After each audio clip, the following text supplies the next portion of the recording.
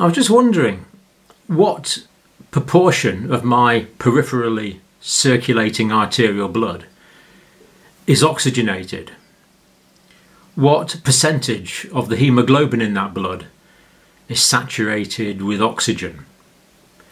Because if I knew that, that would tell me how much oxygen is combined with haemoglobin in my systemic arterial system.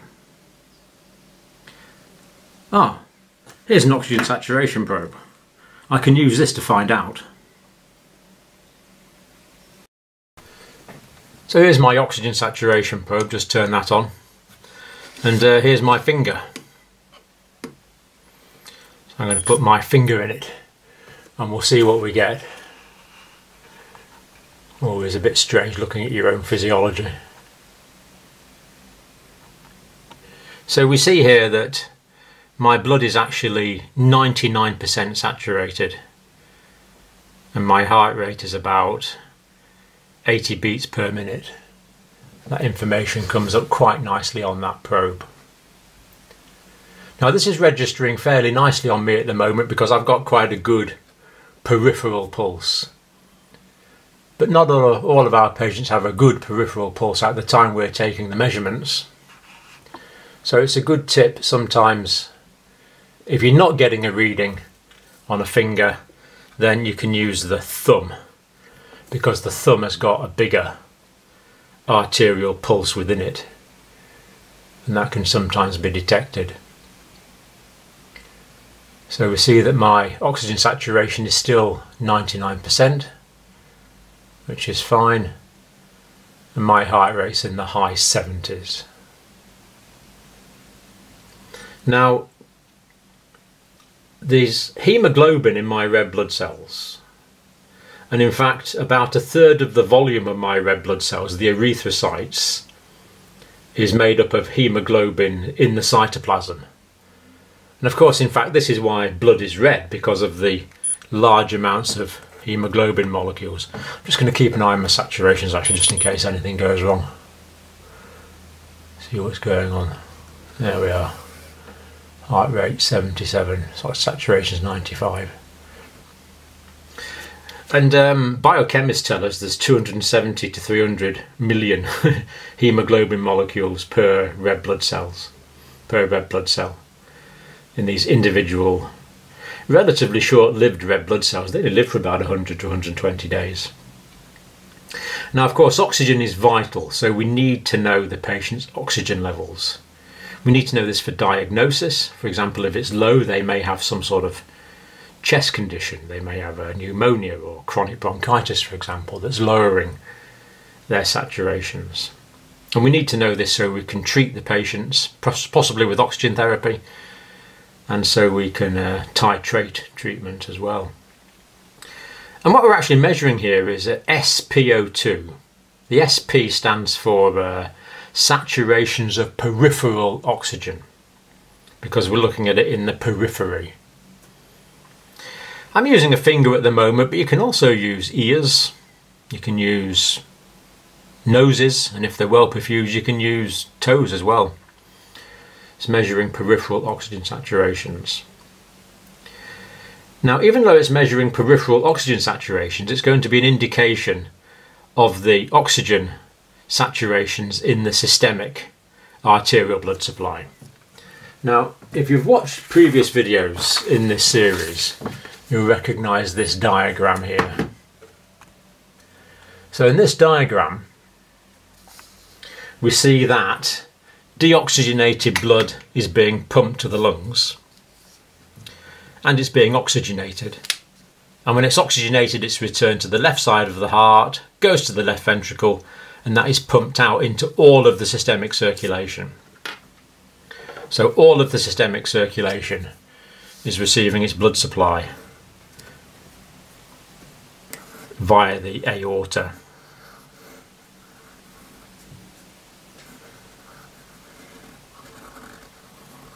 So this blood is going from the aorta to supply blood to all of the body. So all of the body is being supplied with blood from the aorta.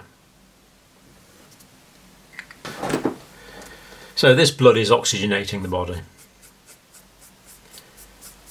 And as the blood goes through the body, it's going to be deoxygenated, of course. But we're measuring the blood in the systemic. We're measuring the amount of oxygen in the blood in the systemic arterial system. That's what we're measuring. Just keep an eye on mine, actually. I don't want it to start going down or anything. Let's just see what we're doing.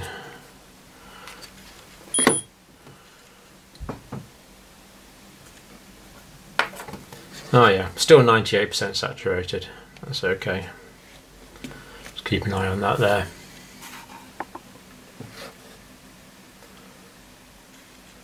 %97% saturated. Heart rate is currently 80, so I'll accept that. So we're measuring the oxygen in the systemic arterial system, and this is the peripheral, saturations of peripheral oxygen. Now these machines are remarkably clever. When I was young we didn't have them. We had to gauge if a patient was becoming hypoxic by seeing if they were cyanosed or looking for increased respiratory rate or increased heart rate. But now these saturation probes are just brilliant. Now it contains two light emitting diodes. There's a red light emitting diode and there's an infrared light emitting diode. And the red light emitting diode the red light is absorbed by reduced hemoglobin. Now reduced hemoglobin means there's less oxygen, what we might call deoxyhaemoglobin. And the infrared light is absorbed by oxyhaemoglobin, that is the highly oxidized form of hemoglobin. And there's a sensor that on the other side, see the probe's in two parts. So the light comes in one part and there's a sensor in the other part. And what this means is that if there's more reduced hemoglobin, that is if the saturations are low, there's going to be more red light absorbed. And if there's more red light absorbed, that means less is arriving at the detector. So it's going to show lower oxygen saturations. And the computer in here works all that out. It's very clever.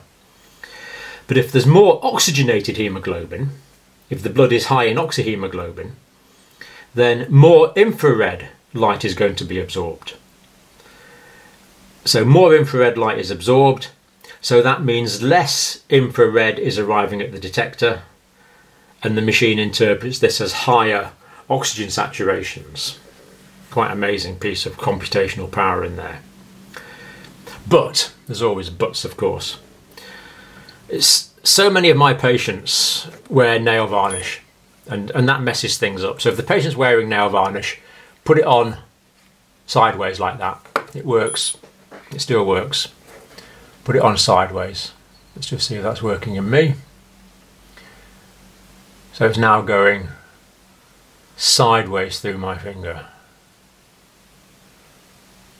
Yep. So saturations are 97, heart rate is 76. So remember, nail varnish will mess that up if your patients are wearing nail varnish. This is why, of course, we don't allow patients to wear nail varnish if they're in hospital, and especially if they're going for surgery or something like that, because we don't want to mess up the saturations. But we can also have problems with dirty sensors, so you can actually see there, see the lights coming from, it's turned itself off, put my finger back in. See the light is coming from that side, you saw the light there, see the light on my finger there, and it's absorbed on the other side, it's absorbed on that side. So if the sensor's dirty, that can mess up the recording, so we have to clean the sensors from time to time. Bright lights can be another problem, so if we're in bright sunlight, that can affect the receiver of the light as well, or theatre lights. More commonly, dirty hands. Dry blood is a big problem, so make sure the patient's finger has got no dry blood on it. And another problem is if the patient's peripherally shut down, if there's a peripheral vasoconstriction and the blood's not getting to the peripheries. This is really common actually. So this could occur in any situation where the patient is shocked after an arrest, if they're hypothermic, if they're hypovolemic. All these things will reduce peripheral circulation. Sometimes then it will work in an ear or a nose. Or adrenaline infusions can cause peripheral shutdown as well. And there's a really important one to tell you about at the moment, and the really important one to tell you about is carbon monoxide. Now, if there's carbon monoxide breathed in, that will combine with the haemoglobin to form carboxyhaemoglobin. So we'll get carboxyhaemoglobin in the blood. So carboxyhaemoglobin is the combination of carbon monoxide, that is CO, and haemoglobin. And carbon monoxide binds 250 times more strongly than oxygen. So carbon monoxide binds really strongly to the haemoglobin, and it just tends to stick there. It stays there for a long time.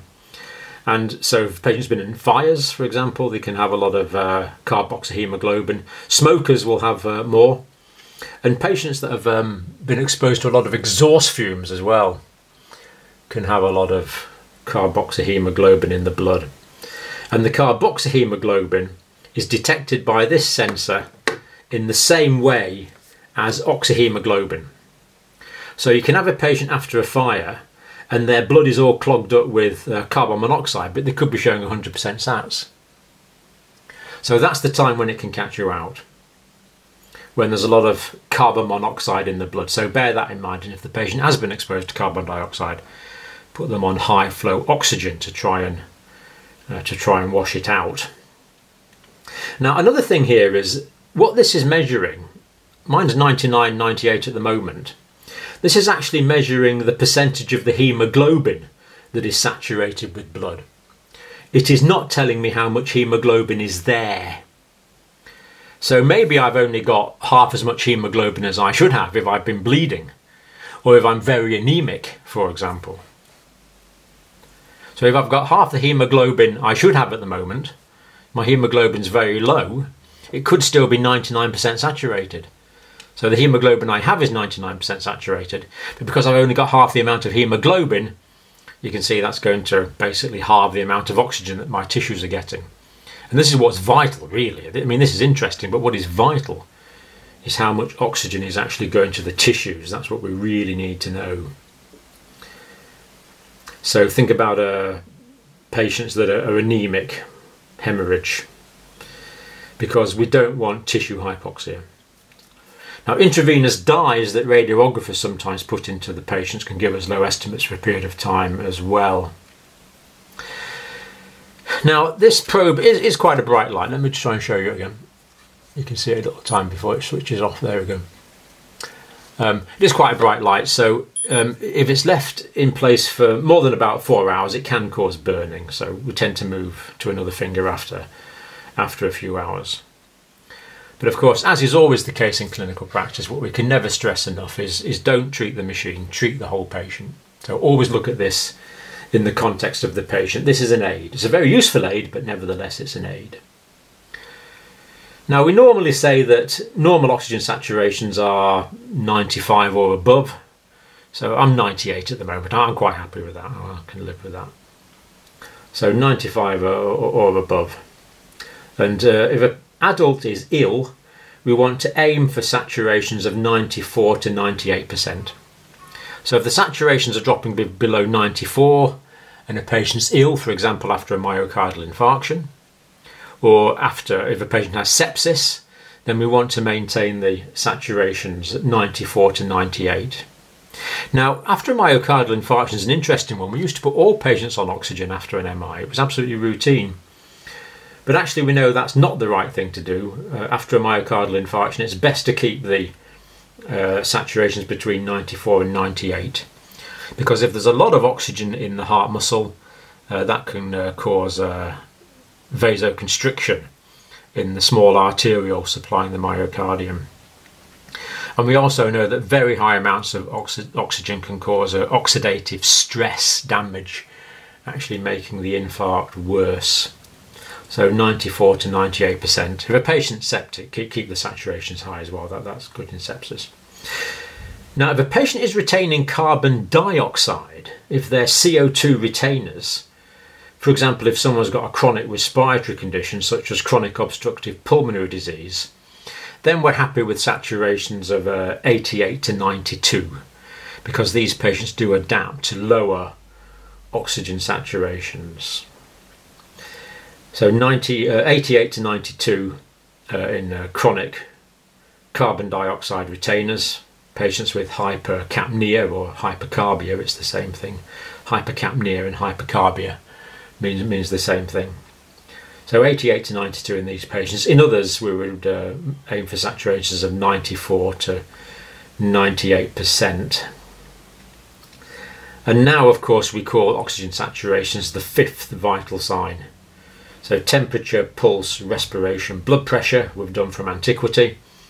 But now we have this remarkably useful device, which is the fifth vital sign. And it becomes part of our track and trigger system. So part of the national early warning score that we use in the UK. So patients will score 0 if their saturations are 96 or above.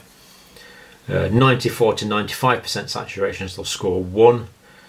92 to 93% saturations, they'll score 2, and less than 91% saturations, they'll score 3.